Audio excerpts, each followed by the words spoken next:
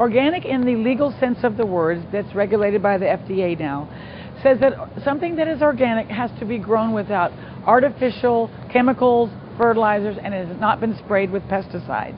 So that means when you go to buy an item as something like a kale or a carrot, that soil was not chemically stimulated and by growth factors, and that there were not pesticides sprayed on the product to keep bugs at bay.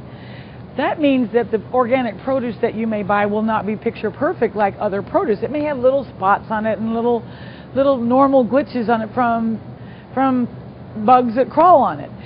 That means for the person that's looking to reduce their risk of cancer initially or reduce their risk of recurrence, that minimizing the environmental toxins, as we know, will help your body's immune system to maintain its intact best.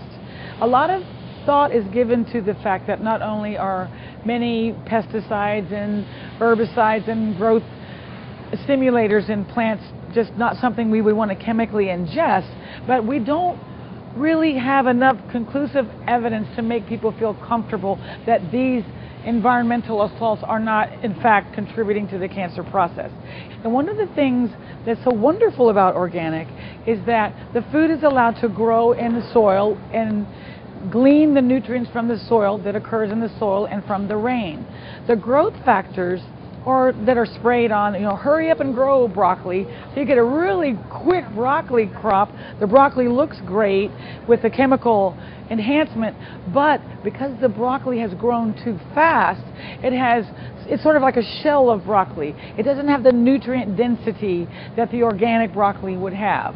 It is important to wash organic produce the same as regular produce.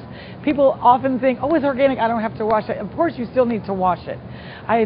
The most wonderful veggie wash you can do is put water in the sink, about a gallon of water, and for every gallon of water, put about 2 tablespoons of just white vinegar. And put your produce in there and swish it around. The vinegar helps pull dirt, debris, and if you buy conventional produce, it helps rid the produce of pesticides.